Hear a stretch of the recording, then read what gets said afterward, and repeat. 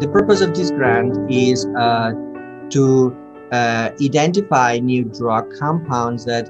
could inhibit the signaling of a molecule that we and others have identified to be responsible for after effect or a side effect of having cancer, which is called cachexia, or muscle wasting, or shrinkage of muscle, and also sometimes the fat.